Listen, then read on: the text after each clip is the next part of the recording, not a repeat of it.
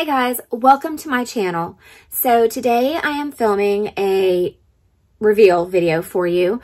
It was going to be an unboxing. However, I tried to unbox this like a million times and every single time something went wrong with the video. So I finally just gave up trying to unbox it for you, and instead I'm doing a reveal.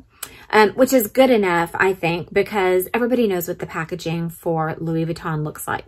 I mean, if you don't know what the packaging looks like by now, then you need to come out from whatever rock you've been under. So, okay, so very short story first. As you know, I just did an unboxing on my channel for the Graceful PM. I will post that video down below. And as soon as I did the unboxing for you, I put my stuff in the bag to use it. Well, I got to work, and under the bright fluorescent lights, I noticed that there was something very wrong with the glazing on the strap. So when I started looking at it, I noticed that the glazing was cracked from end to end on both sides of the strap. I don't know if they used a different glazing on it or what, but it was completely cracked. It had a crack down the center of it, and you could literally put your fingernail underneath it and like chip it away. So it looked like cracked paint on a house, like bubbled up paint on a house. And I don't know how I missed that in the store. I think I was just so excited over the fact that I had found a made in France piece that I just sort of, I don't know. I don't think I inspected the bag as closely as I normally do. So of course I was devastated because, like I said, it was made in France. It's very hard to find canvas pieces that are made in France anymore. And I was also upset over the fact that I was now going to have to drive back to Houston to exchange the bag. So I contacted my sales associate, sent him pictures. He said, yeah, that's not cool. So I did go back to Houston and I exchanged the bag. So I knew that since this was a made in France bag, I didn't want to go with the same bag if I couldn't find another made in France because I'd already kind of gotten spoiled. So I decided to try to get a bag that I have been trying to add to my collection literally since like the beginning. Like it was the bag that started my Louis Vuitton obsession, and which was when I was about 15 years old. So that's a long time ago. But I tried, many times to add this bag to my collection, and every single time there was either something wrong with the bag in the store, or if you've watched my videos and you've been with me for a while, you will have known that I tried to purchase this bag before. I purchased it online, and when it came to me, it was an absolute disaster. And if you want, I'll link that video down below as well. But, or I'll post it at the end of this video. That's what I'll do. And then you can just click on it. But, so yeah, so I've been trying to add this bag for a long time, and I'm very particular about the way I want this particular bag to look. So without further ado, we're already 3 minutes and 20 seconds into this video, so sorry. I'm going to go ahead and show you what I got. So you're probably already going to be able to tell by the shape of this dust bag what it is. It looks really flat and squatty. What? Oh my gosh. Okay.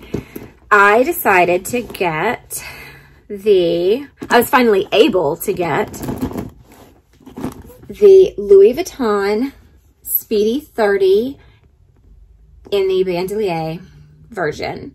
Oh my gosh. I'm so excited to finally have this bag back in my collection. What did I say back for? Like I had it before. Well, I had it briefly, so yeah, back in my collection.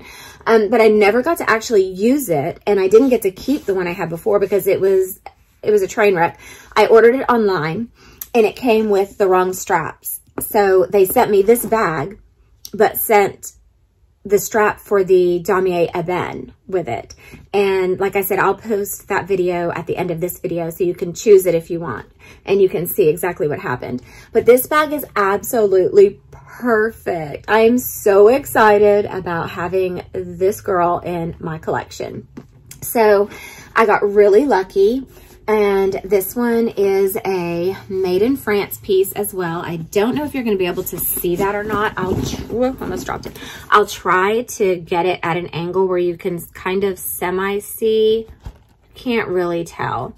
But see how it has 3 lines of of print there. When it has 3 lines of print, it's because the bag was made elsewhere other than in the United States. So this one was made in France. So again, I got so lucky because it is really hard to find Speedies, especially canvas ones that are made in France. Almost all of them are made in the USA. If you live in the USA, it's really hard to get one that's made in France. But if you live in Europe, then your chances of getting a made in France are really high. But, you know, I don't live in Europe. I live in Texas, which is like the farthest thing from Europe.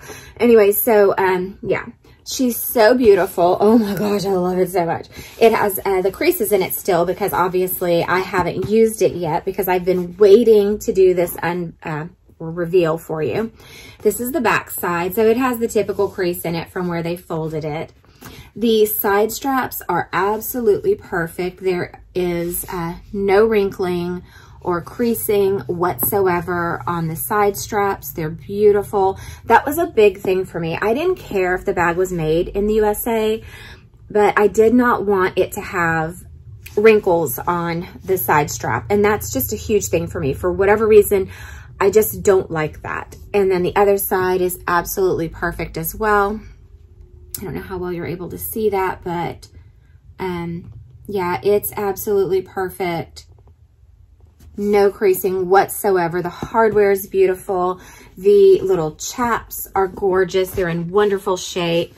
Nothing wrong with them. They're not bent on the tips here. That's another thing you have to watch for whenever you're purchasing these bags, is to check out the condition of the chaps, because sometimes they'll be curled up on the end here, or they'll have wrinkles through them or something weird and funky.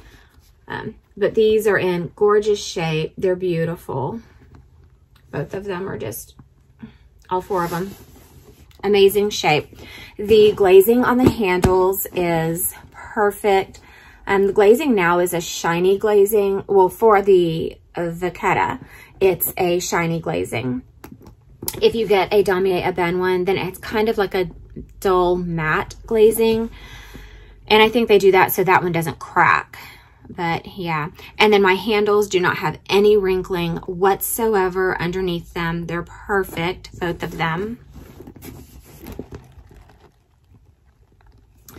And then I just put the lock right here on the zipper pull for now, because I'm not really sure what I want to do with it, but I think I want to leave the lock out because on my Damier Ebene Speedy, I have it over there. I should have grabbed it for you, but on my Damier Ebene Speedy, I had taken the lock off and put it inside the bag to store it away. And when I pulled it out the next time to use it, the lock had tarnished. And I don't know if it was because I had it put away and maybe it got damp, or I don't know what the case was, but it discolored. So I'm just going to leave this one out and leave it on top of the zipper pull. I just think it looks really pretty there. The good thing though is you can replace the locks. You can repurchase them if you need to. So yeah. So when I went and got this one, I brought my old lock from my Damier Ebene Speedy. And I was really fortunate because instead of making me buy another one, because I've had that bag for a year now, they just replaced it for me and gave me a new one. So I was really excited about that.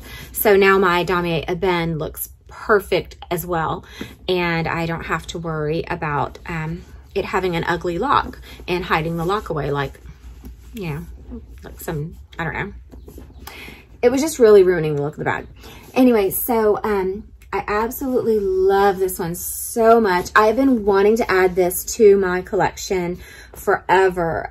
This is the bag that started the obsession for me. Of course, back when I was 15, they didn't have the bandolier version. They only had the classic version. So I kind of grew up with top handle bags being what was in style, because back then they had like the Liz Claiborne was really in style.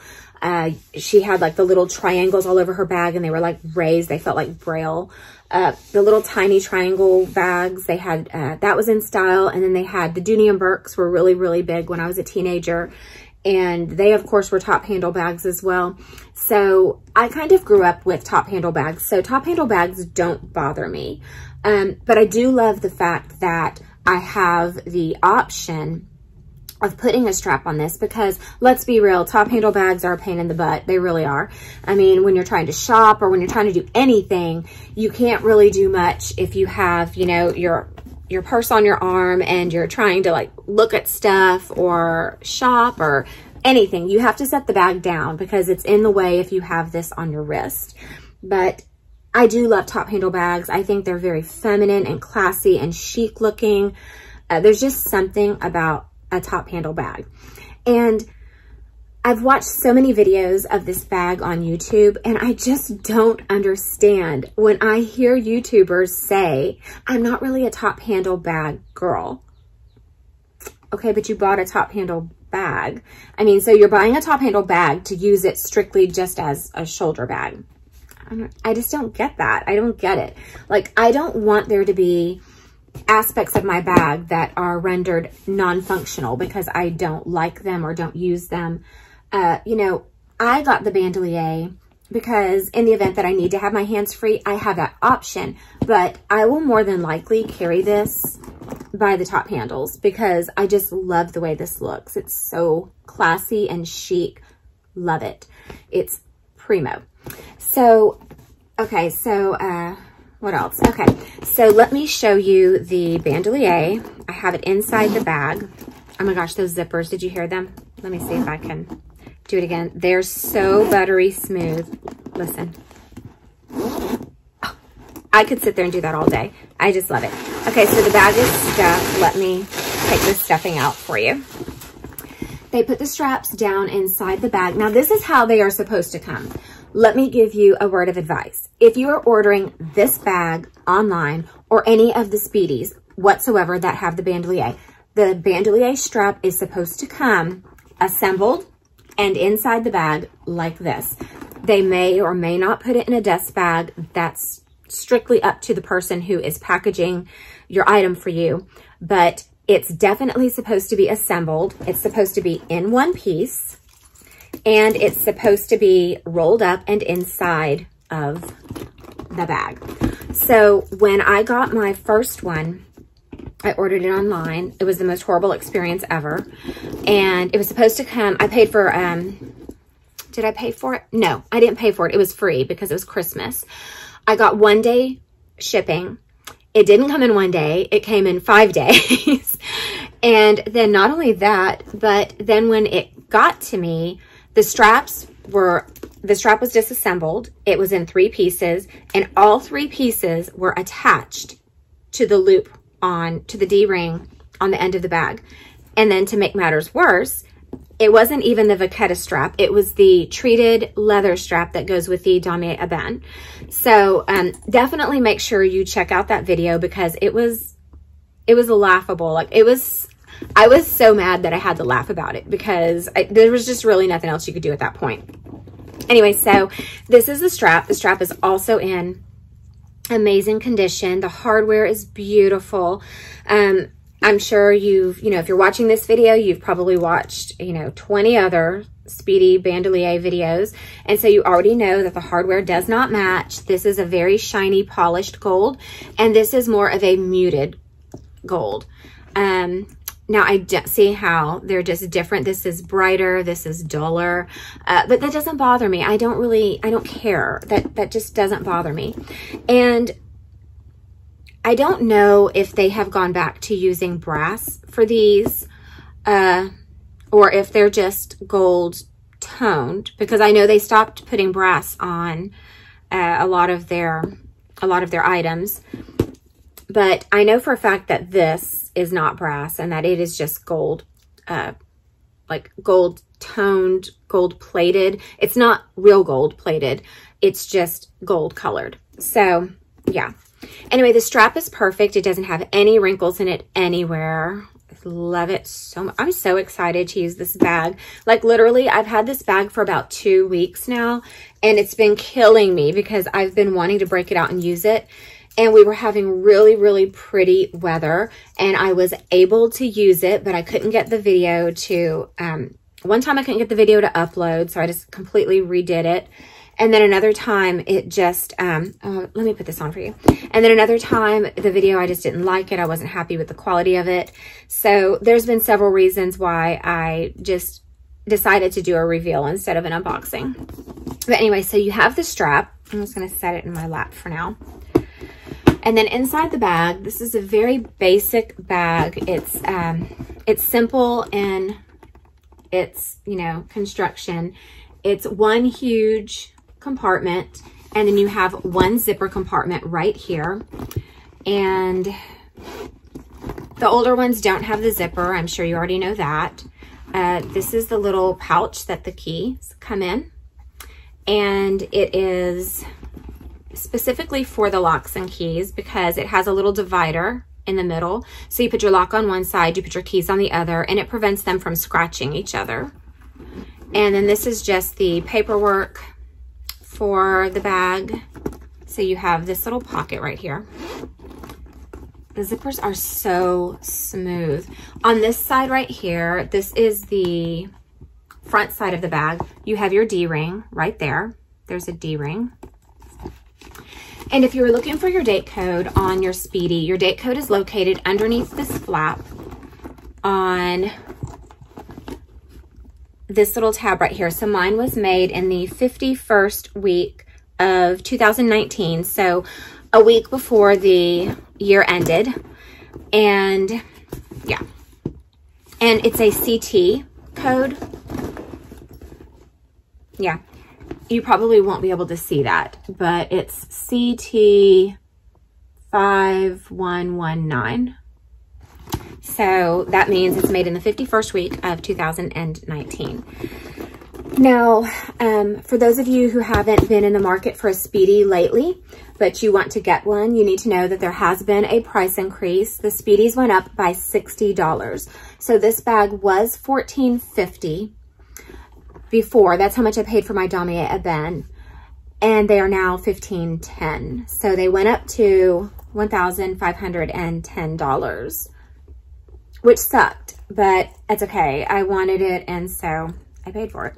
But yeah, I just wanted you to know that they did get a price increase. The Neverfulls also got a price increase. And so I'm assuming that these probably got the price increase at the same time. I just wasn't in the market for one at that time, so I didn't check. So I don't know. But I'm pretty sure that they all got their price increase at about the same time. So I'm trying to think of what else I can tell you about the bag. There's really not a whole lot to say. If you are debating between getting the Bandolier and the Classic, I would say all day long, get the Bandolier version. Only because, I mean, I think the Classic's beautiful. It's absolutely beautiful. I love the Classic, and I almost went with a Classic, but then I thought to myself, okay, I really need to have the versatility of having a strap if I need it. So I think that if you get the Bandolier version, you're going to get a lot more use out of your bag. You'll be able to use it regardless of what your setting is. You know, a lot of people, when they're going shopping or whatever, they won't use their Speedy if they have the Classic version because they know how inconvenient it can be. But if you have the strap, you can just put it on crossbody and you don't have to worry about it. And so, and these bags hold so much stuff. Once I start using it, I will, I'll do a what's in my bag using this, and then also a first impressions, wear and tear, all that kind of stuff. And I'll make sure I do wear and tear videos on regular intervals with this because I know you guys like to see how the bag patinas over time. So you'll know what to expect. And I know it helps you to decide if you want to get one of these bags. If you are opposed to bags that develop a patina, I don't recommend you ever get any of the patina, the Vachetta bags, because they're going to patina. It doesn't matter if you treat them. It doesn't matter if you never get them out in the sun. It doesn't matter. Eventually, with time, air itself makes them patina. Oxidation causes patina. So you're not going to prevent that process from happening. You might be able to slow it down, but you're not going to prevent it. And if you care for your bags properly, they're not going to get that really dark, ugly, blackish kind of patina to them. That's not patina, that's dirt. So if you have really black handles, that's dirt. That can probably be cleaned off. So, but I happen to love when bags patina, especially on the monogram. I think patina on the monogram looks beautiful. I actually like the way the patina looks on it better than this really bright, stark, light color. So yeah, so this is my bag. I'm going to also do a comparison between the Damier Ebene and the monogram. So if you are, you know, torn between which one to choose, then, you know, maybe that can help you, you know, make a decision. Anyway, if you have any questions, please feel free to post them down below. I want to apologize for my viewers who were waiting for me to do a what's in my bag with the Graceful PM or a what fits. I didn't have time to do it. I had to return the bag immediately. So yeah, I didn't get to do that, and I'm so sorry. I was going to do a comparison video between the PM and the MM, and I didn't get to do that either. So I'm so sorry.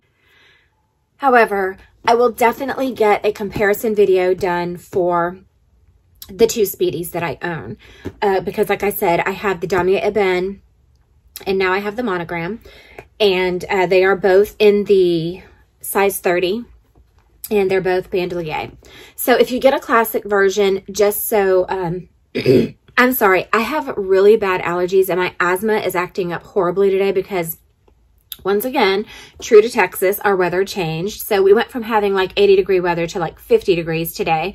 So now my asthma is acting up and I can't even cough, or everybody looks at me like I have the coronavirus. So anyway, so I'll do a comparison. They're both they're both the bandolier version, and I've done what's in my bag videos for my Damier Ebene. I think that's actually my most viewed video that I have, is my what's in my bag.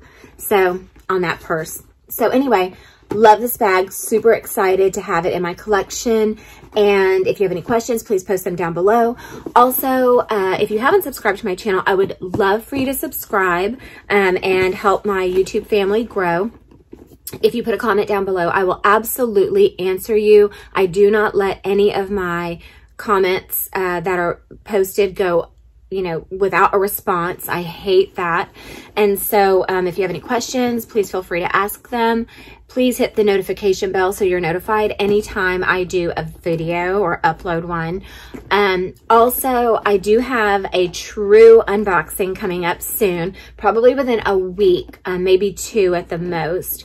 And yeah, so I have something coming in the mail. I'm super excited. I can't wait to get it. And so I'm going to unbox that on film with you guys. And yeah, I can't wait. I'm excited. Thank you for sharing your time with me today, and I will see you in my next video. Bye.